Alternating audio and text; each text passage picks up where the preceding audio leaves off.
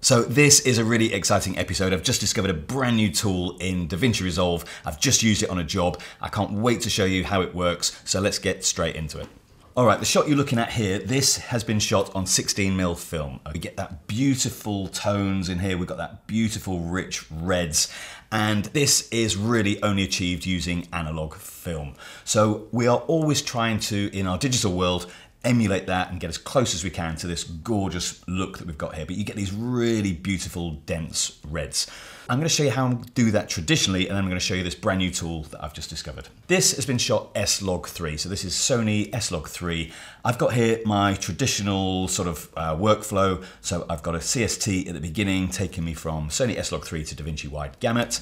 And then at the end, I'm going DaVinci Wide Gamut down to Rec 709. And everything in the middle is basically working in DaVinci Wide Gamut color space. All right, so we're working in a nice large color space. Now, there are many ways to achieve that sort of film look. At the end here, I've got my Kodak 2383 LUT. I'm using a dehancer to do that. You can use the one that's built into DaVinci Resolve.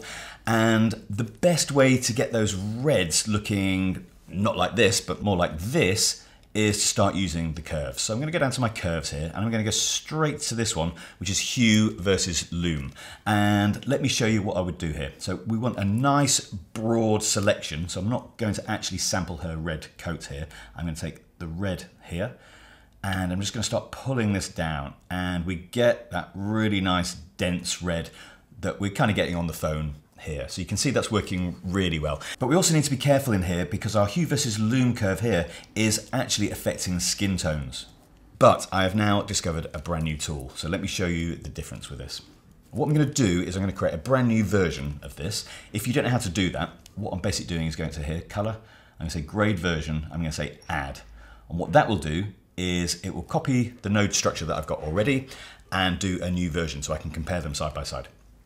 What I'm going to do is I'm going to get rid of that hue versus luminance movement that we've just done on the curves, and I'm going to apply this new effect. All right, so what is this new effect? If we come to our effects, which you'll find just here, and down here, there's one called DCTL. Now, DCTL stands for DaVinci Color Transform Language, and it basically allows programmers, developers, particularly color scientists, to access all the tools in DaVinci Resolve and make their own effects. So this is what I've just discovered. So this is fantastic. So a DCTL is installed a little bit like a LUT. So by default, if I drag this on to a node, it will just say none because I haven't got any DCTLs installed. Now, what I've done is I've downloaded a DCTL from a site called mononodes.com. I'm going to put a link to that in the description.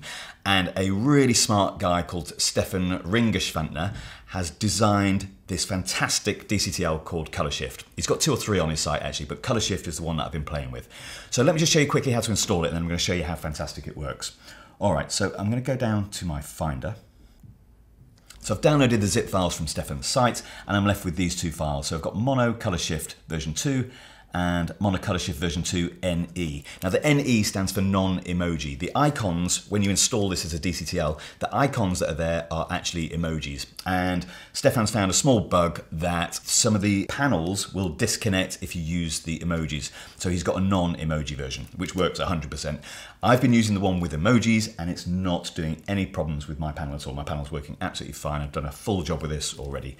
So anyway, you need to install these in the LUTs folder. These are not LUTs, but that's where they sit. So how do you find the LUTs folder?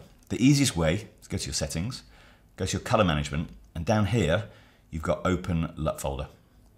And then what you can do is literally drag and drop these into that folder. Now, I've already done it, so I'm not going to do it again.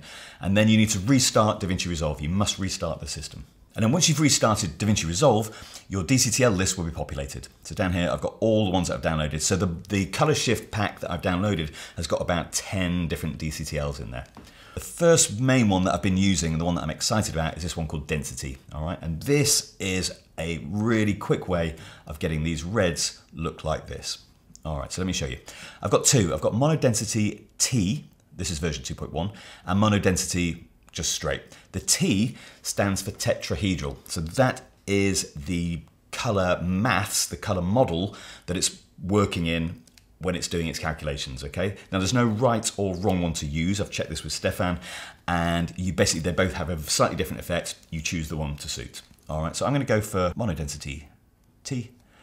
And up comes this. Now these are the emojis that I was talking about, okay? They look like just regular icons, but they're actually emojis. So what we've now got is these fantastic, easy to use 6 vector sliders, okay? And all I've got to do is go to my red density and literally start moving this down. And look at those colors going. So I'm matching this phone. These look absolutely fantastic with just one slider. So this is allowing me to do what I was doing with the Hue V Lum and some of the other tools that I'd have to do, but it just looks much more natural. It looks like film. So this is what I was getting excited about. Now the other thing that's happening, if I just get rid of the phone now, I think you'll all agree that this is a very good, dense red. You're not losing saturation, you're keeping that really rich filmic look. Now I'm going to take that off. And what is happening, if I just enable and disable this node, is it's actually affecting her face here, okay? So we need to be careful of that. So what you can do is come down to the bottom here, and you've got this thing called deep. And if I move this slider up, it basically starts excluding highlights from the maths, as it were. All right, so as I move this up, and then I can adjust my density accordingly. And now if I enable and disable this, it's not affecting so much of her skin tone. So we're getting this beautiful, rich, deep reds. Now, if I compare this to the version that we did with our Hue V Lum, you'll see the difference. So I'm just gonna use my panel to do that. That's with Hue V Lum, and this is with the DCTL. There's a big difference in just how this actually looks on here. It's fantastic. And this is just one of the 10 different DCTLs that you get in here. Stefan has also done a full episode on his YouTube channel that explains exactly how each of these sliders work. So go ahead and have a look at that. You can also download a free demo version of it so you can try it out. It is watermarked, but you can try it out and see if you like it. And Stefan has also given me a discount code here, which I'm going to pass on to you at the end of this episode. So if you're interested in buying it, you can get yourself a discount. But let me just show you another tip with this. So I'm going to go to my next clip. And again, I'm going to take this DCTL, I'm going to drag and drop it on here. It's best to work with the DCTLs in a wider color space. You want to be working in a large color space. So you want to be working in ARRI wide gamut, ACES, DaVinci wide gamut, something like that. It will work in Rec 709 color space, but the sliders tend to be quite aggressive. So you really want to be in a larger color space. So again here, I've got my input. This is ARRI Alexa going to DaVinci wide gamut. My nodes in the middle are all working in DaVinci wide gamut, and then I'm going DaVinci wide gamut back down to Rec 709. If you don't follow this, have a look at my episodes on using CSTs. All right, so let's have a look at one of the other ones. So if I come down here, we've also got this one called Hue Shift. All right, so what we can do is we can look at his jacket here and maybe make it a little bit more cyan. So I've got here, I can do a cyan Hue Shift, just moving this like this. But there's a more intelligent one than that, so I'm going to reset that.